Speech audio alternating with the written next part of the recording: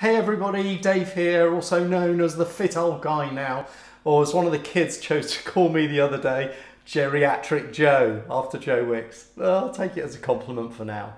Anyway, I promised you one of three talks, either happiness, exercise, or food, and particularly living well forever without a diet and a cookery book.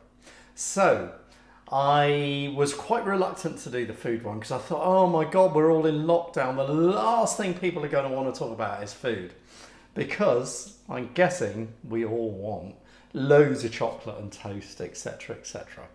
But I thought better of it. It's an emotional subject. It takes up a lot of our lives. And most importantly, we're absolutely rammed with loads of contradictory information. There's a plethora of advice online, in the press. We've got everybody to listen to, from Weight Watchers to Slimmer's World to Joe Wicks himself to Michael Mosley. I mean, you name it. The amount of advice out there is horrendous. And what do? Do we start eating more superfoods, the broccolis, the blueberries? Do we start putting oat milk in our coffee? My view of all that is it's what I would call, and I'm going to coin a phrase today, a load of Bolloxology. And I'm hoping to use that word a bit more because it's satisfying and it kind of describes a lot of the stuff we're fed about food. So I'm going to start off today by saying that in my view, food importantly is only made up of three things. Yes, I know there are hundreds and thousands of chemicals and vitamins and minerals, but I don't want to get hung up on whether you're having enough zinc to absorb your vitamin C or whether your hair's going to stop falling out because you're eating enough calcium. What we need to do is try and get the big stuff right first, okay? So this is how I see food, and I hope you'll agree. It's only made up of three things, and they are called the macronutrients. So we've got proteins over here, essentially meat, anything with two eyes, chicken, eggs, etc. And for the vegetarians and vegans amongst you, you've got the beans and pulses, you know, the soyas, etc. as well. This side we've got fats, which I think intuitively we all know. We know there are good and bad ones. But in the middle we've got the most controversial ones, which are called the carbohydrates or the carbs. And we need these three macronutrients in the right proportion of our diet for us. And again, there's so much variable information. And if I make an actual prescriptive recommendation of how much you should have of each, then I'll probably get a telling off. But essentially, if you start Googling this, most websites will suggest that you eat 40 to 60% of this, probably about 10 to 30% of protein, and about 20-ish% of fat. So I am going to be prescriptive, I'm sorry, but I could just say, do whatever you feel like, but we have to have a starting point. And for me, I think it's going to be 20, 40, and 40. Okay, now it does matter, particularly with the carbohydrates, what that 40% is made out of, because this is where the world's been going wrong. So essentially from about, you know, when agriculture became industrialized, we've had we've had plenty of food, more than we can eat. And we've been under the misconception that these ones down here, which I think the BBC called the beige carbs, are what carbs are. They are carbs, but carbs are every other food that is not protein and is not fat. Yes, they've all got a little bit of each in, by the way. You can't pick up a food and say it's all that.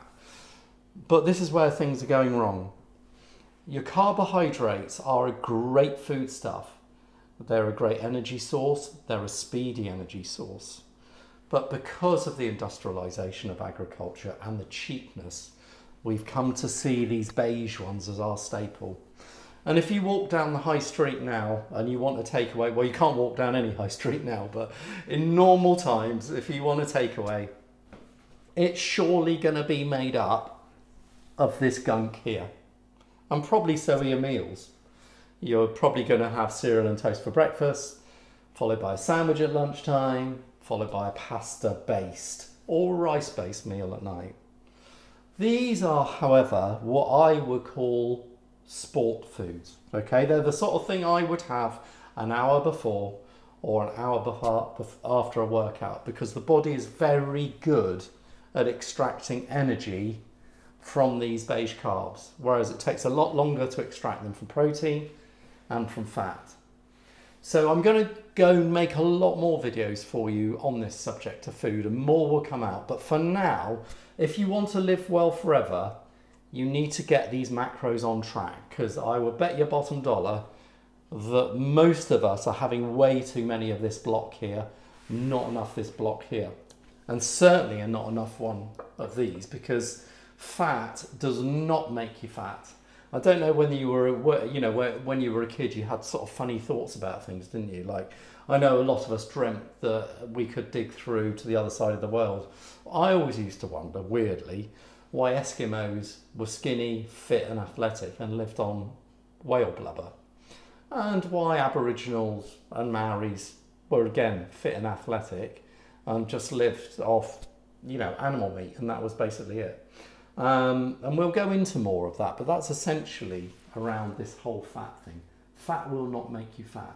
In the wrong combination with this, it's not a great addition, but on its own right, it's absolutely amazing.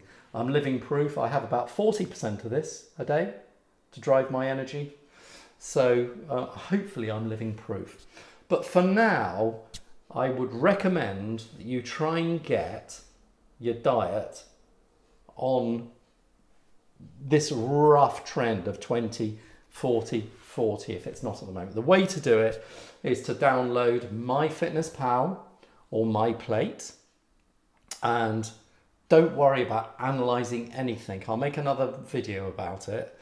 Just try and put your food in there, because unless you start measuring something, nothing will get done. So you need to know where you are. It's not the sort of app that you want to use forever. You'll probably only ever need it for 2 or 3 weeks, because all we want to establish is where you are now. So just start chucking food in. It's a little bit tiring at first, because you're going to have to select the oats for the porridge, the milk that you've got on the porridge, and the sugar that you're adding to it, or the blueberries, or whatever you choose. But they're both very intelligent apps, and the next day, when you go to input breakfast, it will know, or it will suggest what you've had before. So within 2 or 3 days, you will find that app a lot better. And don't worry about changing anything. You don't need to do that. This is not a stress thing. This is just about learning what your macros are at. I hope that's been a great help. Please do make any comments below. Love to hear what you think. And please share and like as well. Thanks for listening. Take care. Be happy.